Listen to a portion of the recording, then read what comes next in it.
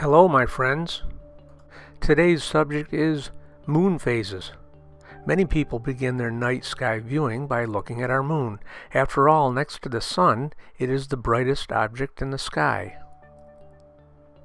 And most of us are aware that the moon's appearance changes, and this is what we refer to as the different phases of the moon.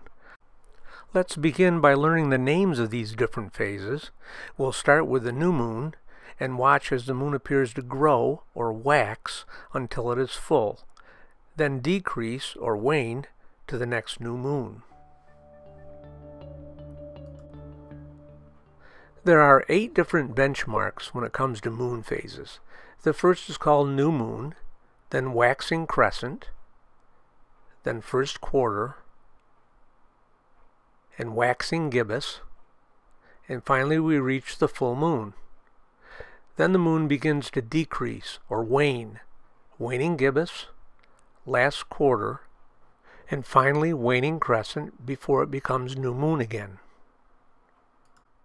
All of this takes about 29.5 days. Now, what is it that causes the different phases of the moon?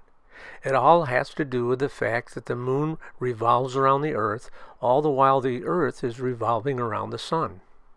So depending on where the moon is in its orbit around the Earth, the half of the moon that is lit by the sun appears to us here on Earth to change shape.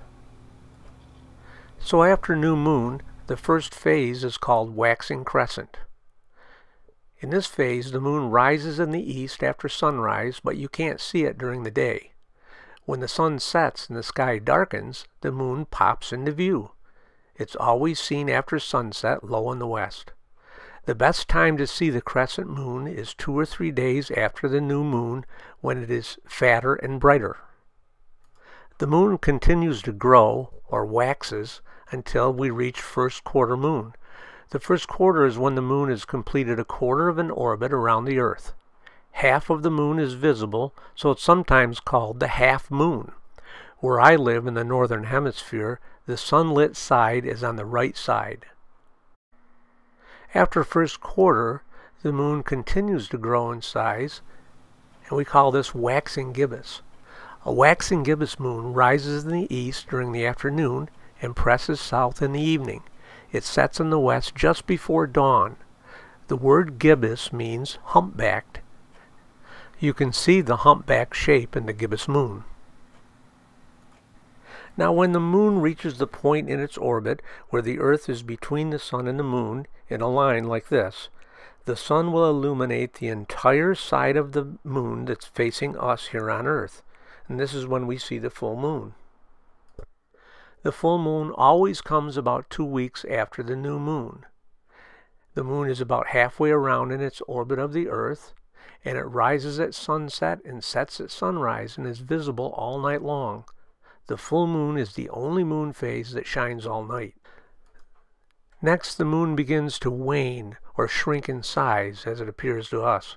A waning gibbous moon will rise in the east well after sunset, pass due south in early dawn hours, and set in the west sometimes after dawn. The moon continues to shrink in size until it reaches last quarter. A last quarter moon shows the sunlit side of the moon on the left. It rises around midnight and sets mid-morning. So unless you're a night owl, you probably have never seen the last quarter moon. The moon continues to wane until it finally reaches the waning crescent stage. Waning crescent, or morning crescent, rises a couple hours before the sun rises. It is barely visible all day long, and it sets a couple hours before the sun. The best time to see the waning crescent is just before sunrise. So there you have it, our beautiful moon in all its wondrous glory. Hopefully the moon phases will be a little less of a mystery to you now. And if you like this video, hit the like button and consider subscribing to learn more about our night sky. We have a lot to talk about. The stars, galaxies, nebula, and so much more are waiting to be discovered.